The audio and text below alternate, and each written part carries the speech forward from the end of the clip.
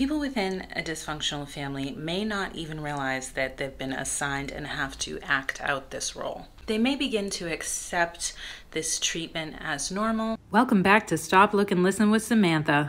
So first, we're going to talk about the chemically dependent role. This person has an addiction, and addictions don't just show up out of nowhere. They're usually put in place to cover up and cope with trauma that was never really dealt with. Addiction, alcoholism, is a disease. So it's not that these people wake up and say, hey, this is how I want to live my life. Next, we have the abuser. They want the victim to believe that the reason they are being abused is because of their own actions. If anybody says anything differently, that they have an issue, it's immediately punished. There's intimidation. There might be breaking things, screaming, physical abuse, emotional abuse, anything to get you to stop. And because of this cycle of generational trauma, they may not even recognize that these issues are abnormal because in their household where they grew up, this was absolutely normal behavior. It's expected that they are forgiven. They may admit at the time,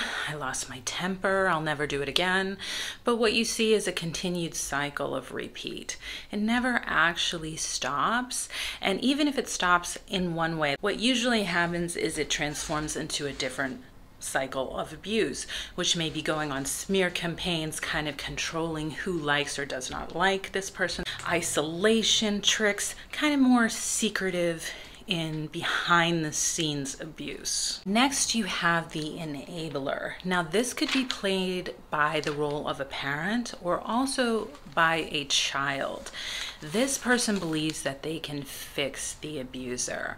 They tiptoe around and make sure that the rules are put in place.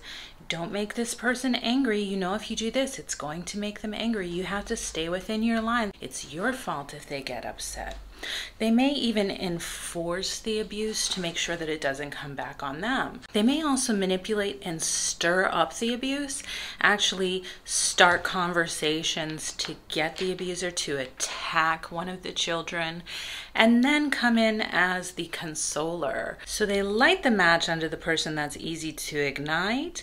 They step back, let it happen, and then come in to console, which kind of gives them this feeling of being needed and loved. My next video is going to come out on Thursday, and we're going to start to discuss the roles of the children in the family. I hope that you're able to subscribe today, like, and share this video with your friends.